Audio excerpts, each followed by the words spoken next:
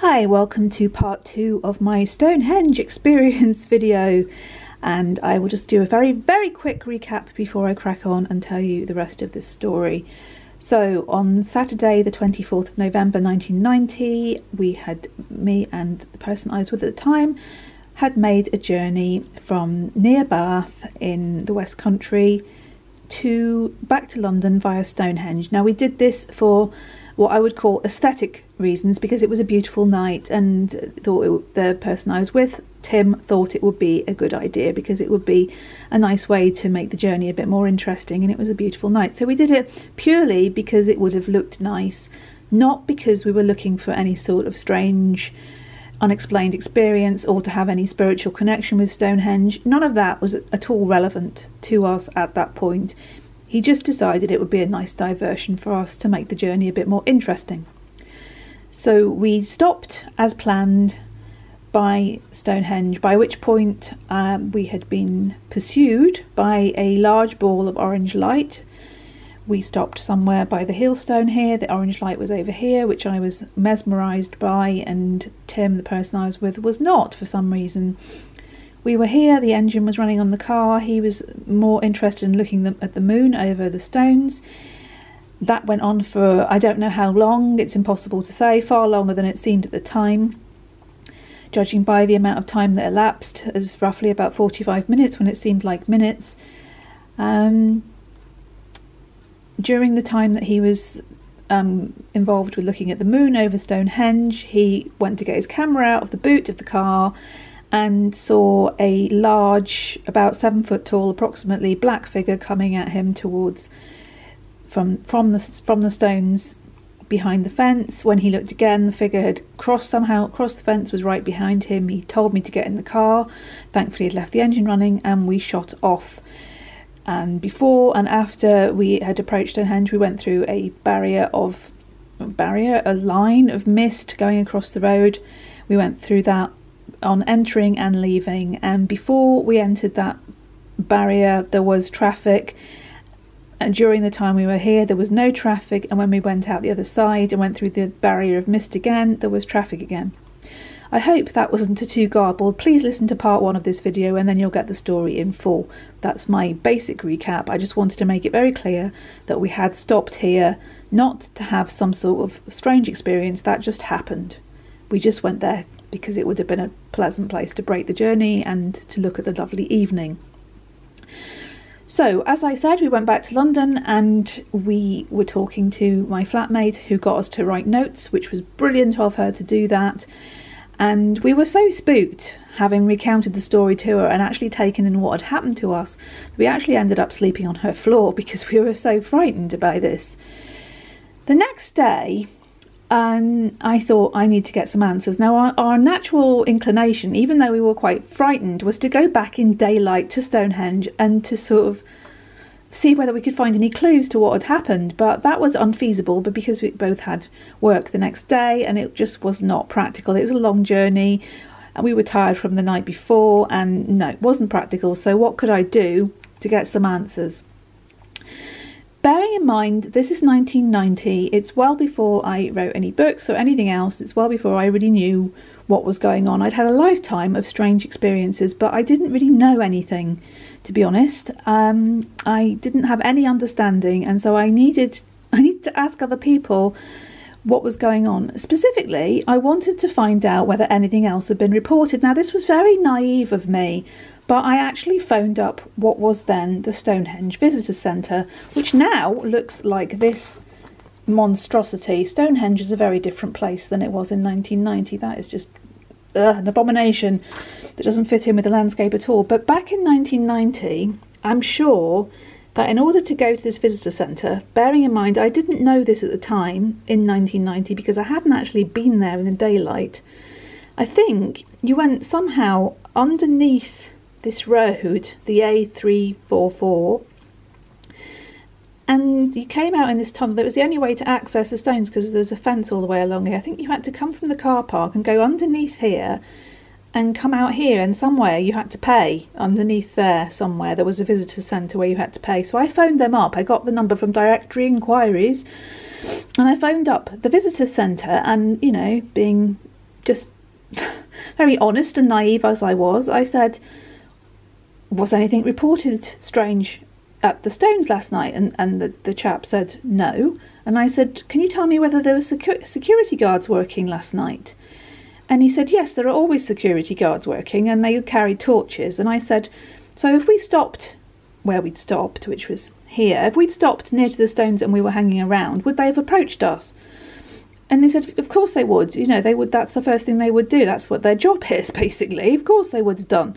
But they didn't. They didn't see anybody at all last night. You know, and I said, well, we were there last night. No, you weren't there last night. Yes. I said, we were there last night. And I said, we saw something very strange there. And I, stupidly, naively, I started to describe the orange ball of light that I'd seen. And he said, well, it was a flare. It's Salisbury Plain. It was a flare. And I was very calm and measured, and I wasn't standing at all hysterical. And I said, you know, I know what I saw, and it wasn't a flare. There was nobody there. There was no security guards, and there was this orange ball of light. And he, basically, this chap from the visitor centre, said that I was drunk, I was delusional, and he put the phone down on me. So I knew that I wasn't going to get any further with that. And I was pretty upset, actually, because I'd approached him not being at all sounding like a lunatic, and he treated me pretty much as I was. So I knew that that was a dead end, and that we couldn't go back there on that Sunday, the day afterwards. So we decided that we would go back the following weekend. We'd make another visit to see Tim's family, perhaps, or we would just go straight to Stonehenge and have a look around ourselves. But during the week, I decided that I would do some other research as best as I could, because, you know, as I said in the first video, this is 1990, and magazines, a few magazines, books in the library, those are the places that you would find out information. And I did find some information about, there had been a few reports of balls of light and giants as well around Stonehenge, but there were very few and far between, and nothing very solid, and nothing that I could say that's definitely like our experience. But I did come across the name of somebody called Arthur Shuttlewood, who was a journalist and writer who'd written a lot about UFOs in Warminster, which was somewhere very close by in Wiltshire. So I decided, through direct inquiries, that I was going to phone up Arthur Shuttlewood and tell him our experience, because not only did I want to understand what had happened, but I also wanted to share it. It was such an extraordinary experience. I wanted to share it with somebody who would believe me. It was really important to me. So I phoned up Arthur Shuttlewood, and I think I got one of his sons, or his son or relation, and they told me that he was very ill and he couldn't speak to me, but they did take my number, and they were very polite to me and didn't, you know, treat me like the chap at the visitor centre at Stonehenge had. But Arthur Shuttlewood never got back to me, and I found out through a bit of research that I did for this video that he died in 1996. So I think he must have been in decline then. He never got back to me. So all we could do really was to retrace our journey the following weekend. That's all we could do. We had no other way of finding out any other information or speaking to other people or getting any sort of clarity in our heads about what had actually happened. So we retraced the journey the following Saturday. Okay, the first thing is, number one, we did the exact same. It was a very difficult thing, but we came in exactly the same way as we would have done. We didn't follow the London route backwards. We went round, so we'd come in from the Bath direction, exactly as we had the following week. The first thing we both noticed is that when the orange ball of light initially appeared above the junction where we'd had to wait to turn onto the A344, I think it's called, there was a big bank of trees. It was a really thick bank of trees. When we got back there the following week, there was a few trees. There were hardly any trees. There was not what you would think of as a wood, and yet we both, in our notes, we both clearly described it as a wood. There was a thick bank of trees. So that was the first thing. That was a bit odd. We thought, okay, fair enough. So we then came up and we parked in exactly the same place. Bearing in mind this is the middle of the afternoon, so it wasn't so spooky. It was a little bit off-putting. We felt a bit of trepidation, but it wasn't, it wasn't night time. There were plenty of people about this time. It was normal, in inverted commas. We stopped by the thing, we did exactly the same thing. I got out of the car and then I realised this. So we were here back again by the Heelstone,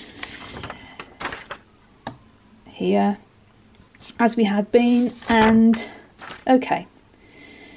I've got a few pictures of this. So I would have been standing here, and this is the fence as was, and the previous Saturday I had been able to rest my hand on this stone quite comfortably, as if the fence wasn't even there. I mean, none of this makes sense. I know it doesn't make sense, but it is true, and if it wasn't true I really wouldn't be bothering to tell you this.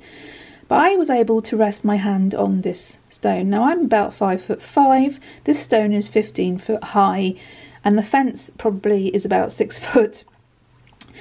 And not only could you not reach through the fence, but you couldn't reach across this distance to rest your hand flat unless you had Mr. Tickle very long arms to do so. So when we went back that following Saturday, I realised that that was actually impossible. What I'd done the previous Saturday was impossible. I'll show you another picture of this just to prove my point. So there is the fence. So if that's 15 foot high, the fence is coming up roughly halfway. I was on the other side of this fence, yet my hand was resting against it. It's actually physically impossible. There's somebody on a bike for scale there. I could not have stood with my hand, not even stretched, just flat on this stone. Also, the stone, the stone has a tilt on it. You can see it quite clearly here. So not only is it not just upright so I could have rested on it, it's actually pointing away. It would have been actually physically impossible, and yet I promise you I did that. And here's another picture of the Heelstone with that impassable fence.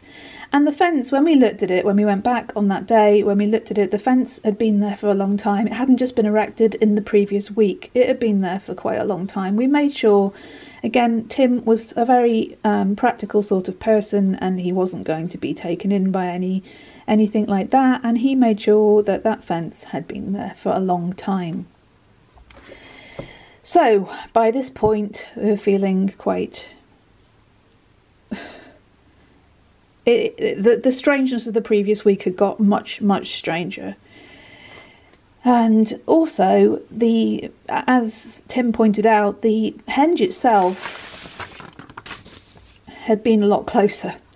I know it doesn't make sense, but when I'd been resting on the stone that I couldn't possibly have been resting on, he was looking at the moon, and the stones were, everything seemed much closer. It wasn't dark. We went there because it was a moonlit night. Everything was very well lit. It was ridiculously well lit, actually.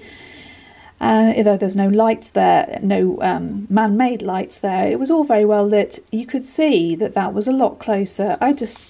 We were getting more and more confused, and the thing that really bothered him was he was repeating that phrase that the big black figure had been walking through deep leaves. Now, as you can see, there are no trees. This is Salisbury Plain.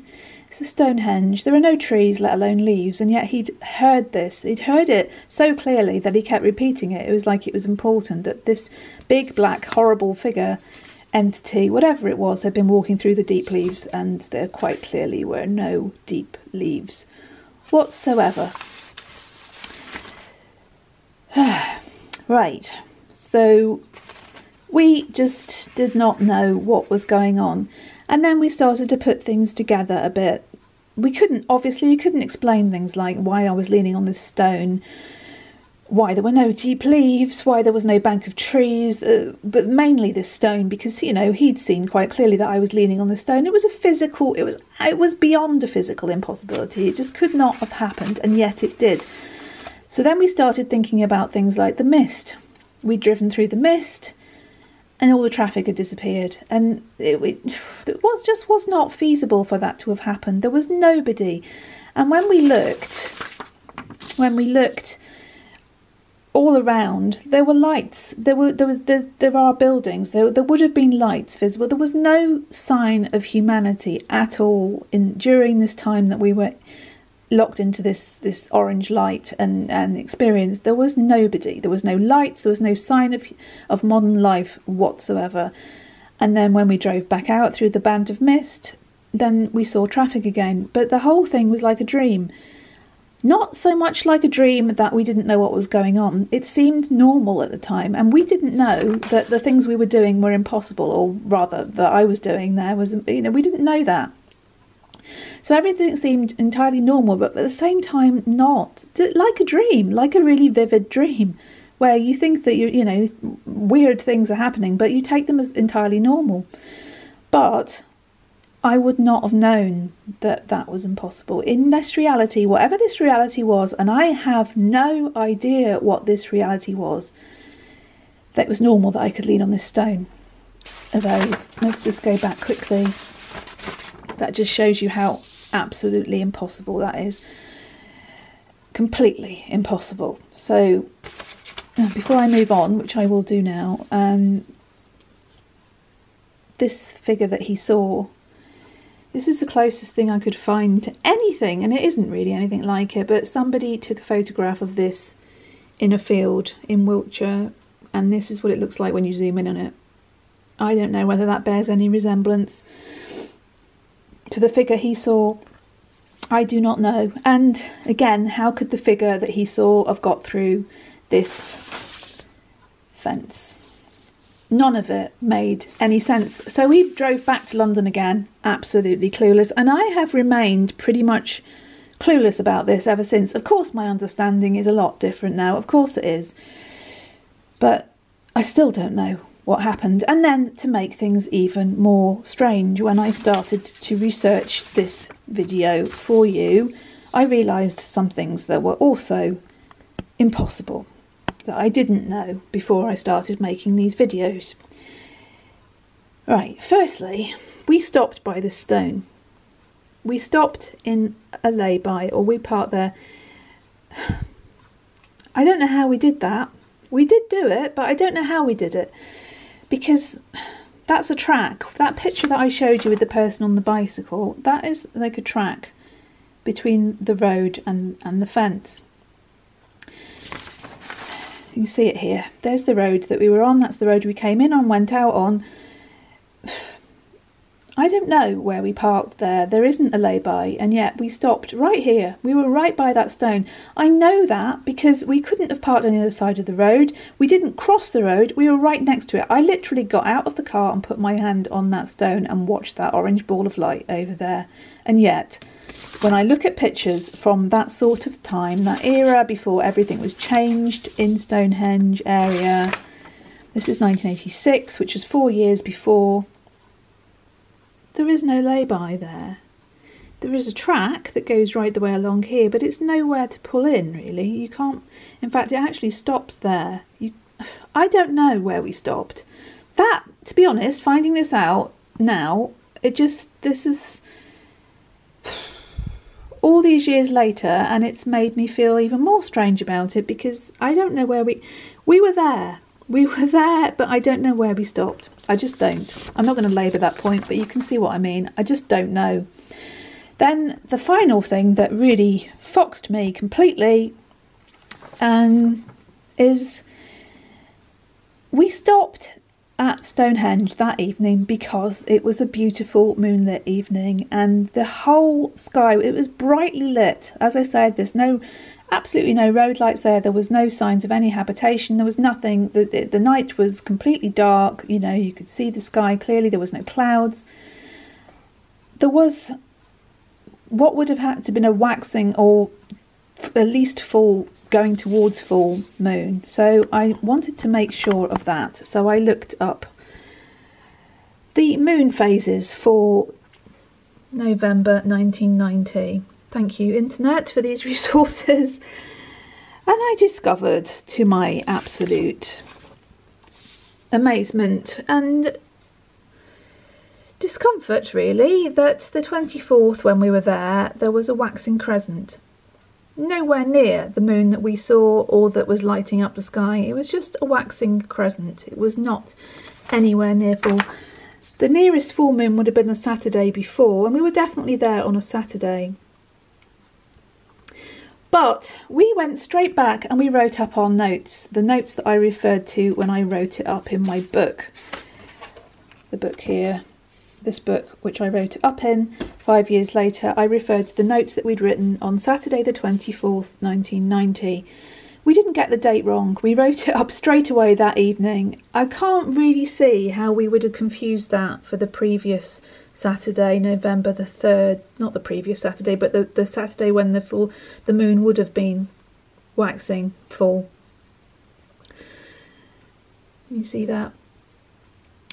So on the night we were there, when we wrote our notes, when we made a note of the date, and November the 24th, it was just a crescent.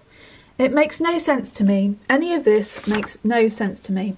Now, the reason I referred to it in the video I made for Rae Beth's book when she was talking about portals, I call this perhaps a portal experience because of the strip of mist and what happened in the middle. This place, this reality, this wherever this was, this is not... we went somewhere else, didn't we? We weren't in the ordinary reality. We weren't in consensus reality. Everything was in the wrong place. It's just that we didn't know it at the time. I didn't know that stone was in the wrong place. I can even say now we didn't know that the moon shouldn't have been like that. I don't know. Everything's just wrong about this. It's just... Where were we? When I actually think that we were completely in a different space and time when there was nobody. There was nobody there. There wasn't a single car. There wasn't a single light. There wasn't a single sound. And even the sound of the deep leaves couldn't have been there because there are no leaves. Where were we? Where did we go through when we went through those strips of mist? Because wherever it was, there was nobody else. And time and space and reality were totally different to the one that we experience as this everyday one. But we didn't know that, and that to me makes this experience more real and more valuable, because although it's my personal experience, I hope that you can tell that I am being completely authentic with you, not elaborating on this, just telling you as it was. But what do you make of this? The only conclusion I can draw, and it's not very much of one, is that reality is much more complex and nebulous and flexible than we have any idea of. Yes, we could have gone through some sort of military experiment and gone into an altered state here. Yes, we could have been affected by the earth energies. Yes, we could have been affected by the electromagnetic energies. And these are theories that were put in these two books here that my story featured in later years. But I don't have any theory. I don't know. All I know is that this was a different space, that this could have been a portal experience, and that reality shifted. And not just in one way, but in lots of ways, not even consistently. To find out that we couldn't even really have parked there, to find out the moon phase was wrong, to find out the stone is in the wrong place, etc., etc. Were we being affected by the orange ball of light? Obviously that was important because it was interacting with us, and that was the thing that triggered the whole thing off. But where does the black figure fit in? Do you have any thoughts on this? I'm not looking for concrete answers because I really don't think there can be. I think we're dealing with something here that is not going to be easy to pin down. But after all this time, I really would like to share this with you and to get some responses from you. Please, whatever your thoughts are, let me know, and I promise I will get back to you as soon as I can, because this has been with me for a long time, and because of what I've just researched, it's just actually got weirder. There's a phrase called quantum pollution, and I wonder whether other realities have even affected this one since, so that things aren't even remotely the same as they were before. I really don't know. Anyway, going now, going to get cut off. Lots of love. Thanks for bearing with me, and I'll be back soon with another video. Take care of yourselves. Lots of love. Bye.